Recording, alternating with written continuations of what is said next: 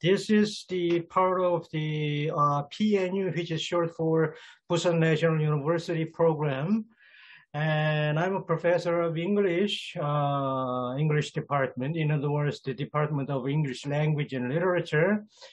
And this is not one of the regular classes, but a special lecture given with the name here written in Korean.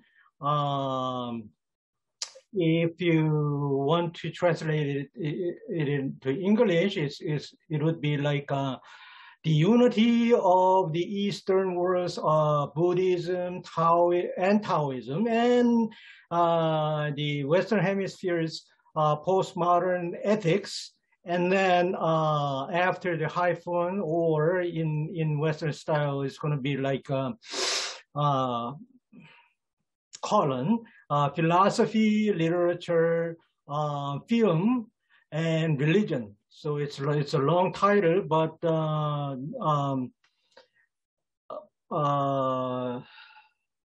PNU, Pusan National University. You know what? Pusan is originally it's Busan, starting with a B, capital B. Busan is the southernmost part of Korea here. Korea is here. It's a small country, but the last part came, not Jeju Island, but more northern than that. The northern part of the northernmost part of the South Korean peninsula. And there it's the second largest city here in South Korea.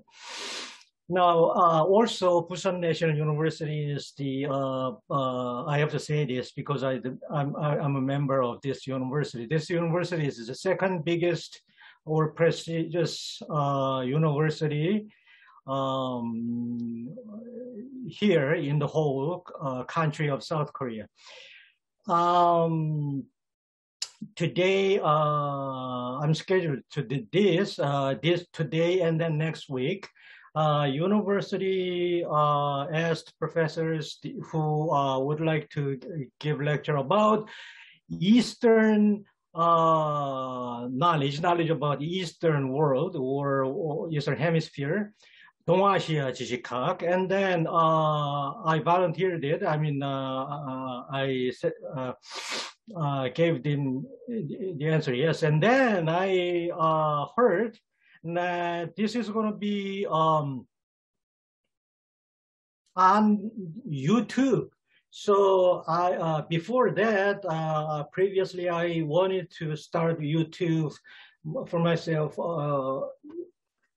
anytime, but not really now because I'm so busy writing my third book and teaching and writing also the papers and so on and so forth.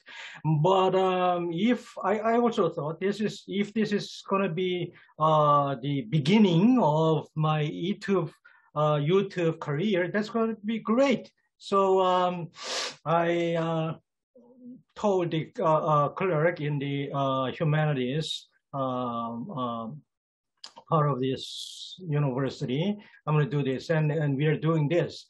My name is, let me just try to introduce myself because my university students all know me already, whether you're an undergraduate student or graduate student, but after this is on the YouTube, then there are just so many people, more than 95 people who don't know who I am. So my name is Jae-seong Lee. My name, where is my name? My name, oh, here, yes, Jae-seong Lee.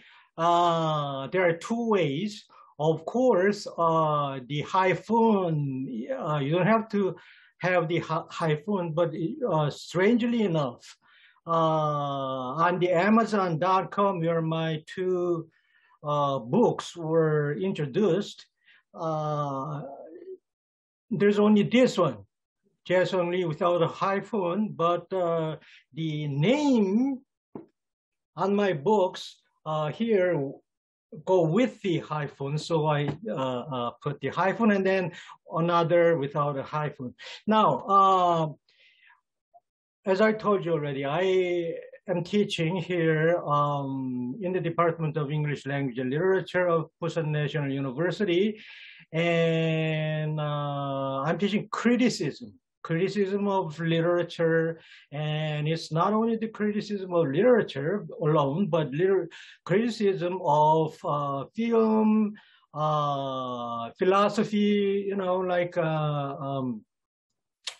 cinema, film, or society, or international society, or even natural science, like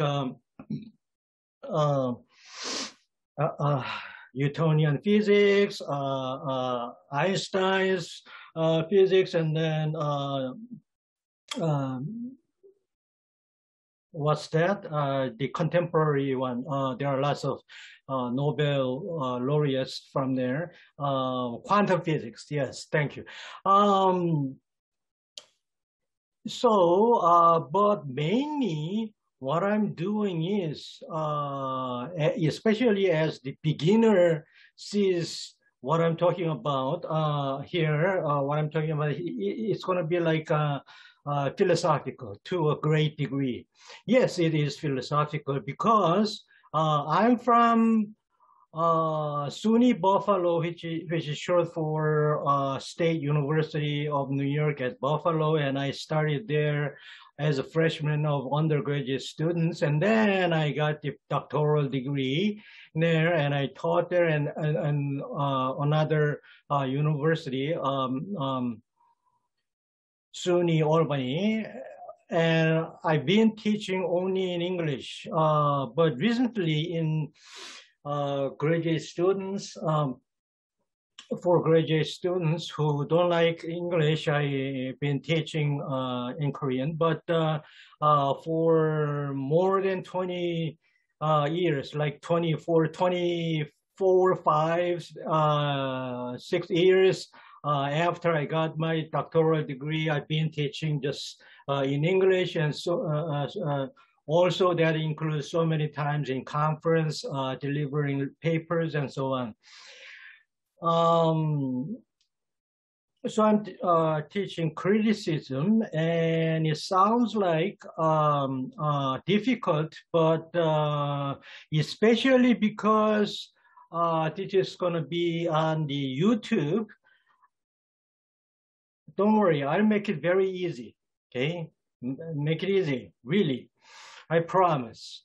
I try, but I cannot guarantee it's understandable enough and easy enough for you, but I will try the best I can to make it easy.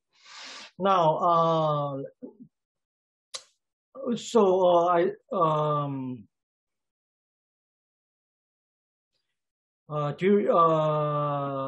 I have published 2 books here, this and this, in the United States and in the United Kingdom. And let me introduce this. This book, the first book, is Postmodern Ethics, Emptiness, and Literature. And then the subtitle goes Encounters Between East and West. I'm a very shy person, but I think I have to say this. So I got the grand prize of the academic awards, Wonhyo Academic in the most prestigious academic award in Korean Buddhism. The reason why I say that is that the background, in other words, where I come from is Buddhism, but not only Buddhism. Buddhism is just less than 1/5 or something. I mean, mostly, of course, I studied in the United States, and I got all university degrees there, and I taught there. So I come from mainly postmodernism, but it's not like postmodernism that says like anything goes. Okay, I come from exactly postmodern ethics. Okay, so first book is very difficult. The words got the academic awards. That means this is wholly academic, wholly academic. So it's very difficult for especially undergraduate students and those of you who would not have much knowledge of the humanities, especially literary theory, or have no interest even in literature or this sort of life. But I bet so many people, almost all of the 74 billion people are interested and very much interested actually in cinema, in other words, film or movies. So I am talking about here Hamlet, part of the religious narrative in the Old Testament, the Book of Job, and then Gothic novels and movies like Frankenstein's. Mary Shelley's Frankenstein, and also Bram Stoker's Dracula, and so on. But this is very difficult, and I use this book sometimes in my graduate program. But the second book is much easier. So I'm not going to use this today. I'm going to use short part of this book, the first book, next week. But today I'm going to use the easiest part, chapter 1 of this book. Okay, this is much easier. Chapter 1, not even the whole chapter 1, but just some pages. Okay. I think it's going to it's a little bit more than 10 pages. It's not going to be difficult. I'm going to make it easy, much understandable. Okay. Okay, here this is the poster of this lecture, and we go down there. This is the horrible time for COVID-19. So we have to use this computer world. Now, so text for today's lecture here, the second, next week this, but okay. This is, I'm going to talk about the small parts, actually the two small parts of awakening through literature and film into the dancing light. The subtitle is Into the Dancing Light. Let me just explain just a little bit about this. Through literature and film, in other words, while you read literary texts like novels, dramas, and poetry, you can have chances to spiritually wake up. I mean, waking up is not only the religious word like Buddhism and so on, and also it's also used in Christianity, of course, but not only literature, but also when you watch a movie, you can have the chance. Of course, I'm not talking about just plain or low quality literary works and film works, but masterpieces, right? Like Hamlet. I'm going to talk a lot about Hamlet today. Hopefully, Hamlet and Dr. Jekyll and Mr. Hyde, and others. Also, The Joker, the film that recently came out. So chapter 1 this is the title. Why do we need the meditative mind? Present age, spirituality, and what is it? Just films. Parasite, Joker, and others. Here you see the underlines and also the blue lights, but don't pay attention to that because it's for you. I mean, you have to pay attention to that. But what I'm saying is that actually in this book, of course, there is no color. It's just black and white. And also there's no underlines. I underlined important words here for you, viewers. So why well, this is the easiest part, as I said. This is from page 12 on. So why do we need the meditative mind? You know what?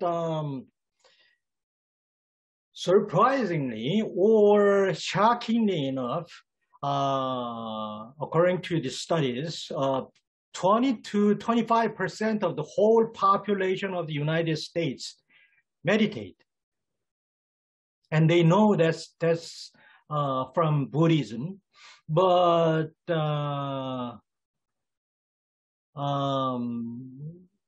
so many people are Buddhists, but 20 to 25% of the whole population of the United States do, in other words, practice Buddhist meditation, and in some other forms of meditation like silence prayer in Christianity and so on, but mostly Buddhist meditation. And they don't take it as just Buddhist stuff. It's very important for them to calm down and then find the truth of the life and the world and so on. What is the truth? Whenever you come to take this word, truth is, of course, the lexicon meaning, the dictionary meaning goes, what is the truth of some social phenomena, or what is the truth of anything that is phenomenal, 현상적 in Korean. But on the other hand, we also say this, truth is here, the true self. What is me? Who are you? And more religiously, or what? The true sense of God. Okay, here, God doesn't mean only Christian God called Jehovah or Yahweh, but I'm talking about the absolute spirit. Spirit doesn't mean ghost. I never mean that. Now, so God here is the real truth that is not only on your own side, but on the other side for other people too, for the whole world, and then for the real justice, not taking side, okay, this or that side, not subject or object. Some of you who are not my students would feel, of course, already the difficulty, but it's not difficult. It's very fundamental and basic for human knowledge and knowledge of the human being or humanness or humanity, whatever. So I think Hyungak Snim is very famous in this country, and Hyungak Snim was this disciple of Sungsan Snim, who lived some time ago, who died, who's been that for 10 years or so, I don't know. But he was a great Buddhist monk, and he was called one of the living Buddhas in the whole world. One was Dalai Lama, and the second one was Thich Nhat Hanh, and then the third one was there, and Sungsan Snim too. But Sungsan Snim was attending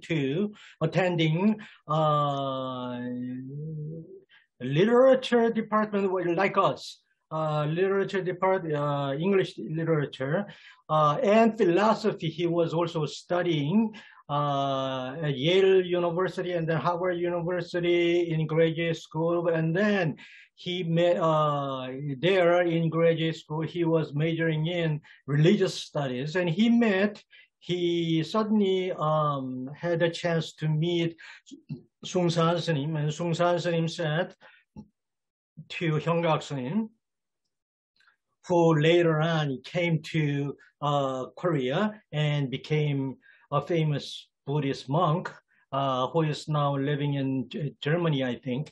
Who are you? And then Hyungak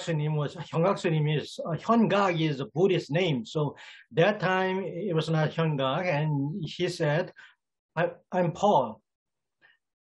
And Sungsan Snim said, no, you're not Paul, you're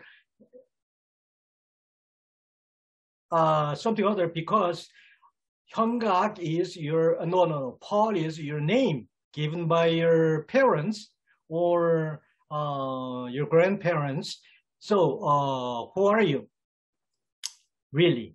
And Hyungak Snim said, well, I'm a Harvard University student. And Sungsan Snim said, no, it's your social identity. Again, who are you? And then Hyungak Snim reached the point of saying, like, murmuring, and then he stopped, and then he said, don't know. That's right, Sungsan Snim said.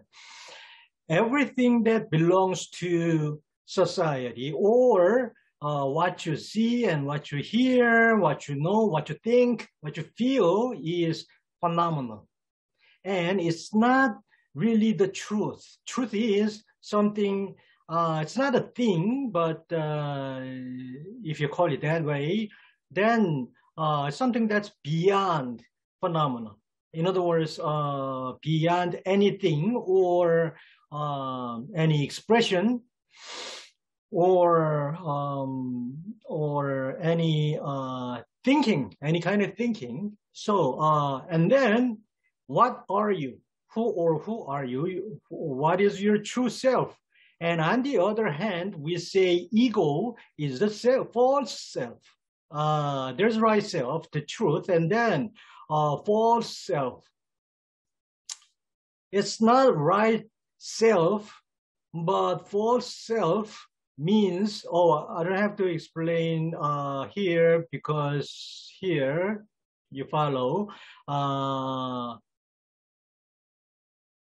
The prime purpose of practicing meditation and staying composed is to reach far beyond those benefits and attain spiritual enlightenment. In other words, reading literature and watching films has the purpose, and that purpose is not just to entertain yourself, okay?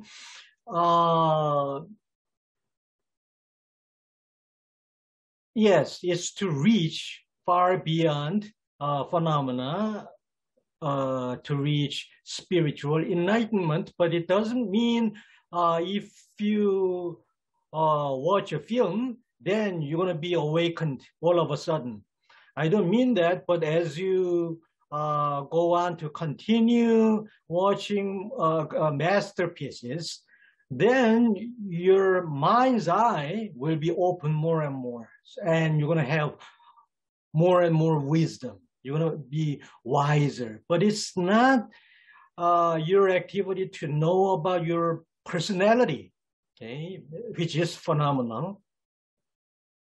By the way, the first part is going to be English part. I'm going to speak only English here, almost 99.99% of the whole lecture, the first part, first half in English, but in the second part, I'm going to speak Korean. So maybe, well, I distinguished between first and second part, but I may be oscillating between this and that too, because a lot of things overlap.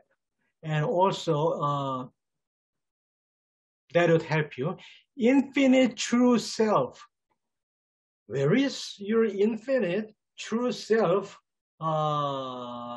If there is any infinite true self, there should be something like finite false self. Yes, that's what I call, and so many people call, ego. Your ego means your false self. You're sometimes jealous. Your ego makes you jealous. Your ego makes you hate others because they are rich or they have a lot of more knowledge or whatever. And you hate yourself too. Okay. Oh, I'm so jealous about this and that thing, and that person doesn't deserve that. I deserve that, something like that. So the true self then is not some part of your mind that praises you only, but wholly open to the whole universe. In other words, let's go on. The true self is emptiness. In Korean, that's gong, right? Gong. It's not mu, but gong. It's not absence, but it's emptiness. The reason why I capitalize this is the perfect emptiness with wondrous movement in Buddhist sense. In other words, in Buddhism, they call it 진공묘유. 진공 means perfect emptiness, genuinely empty. Okay, and then 묘하게 움직이는 게 있어요. Wondrous, that's wonderful movement. I don't know what that is, but somehow it's very wonderful. So that's emptiness.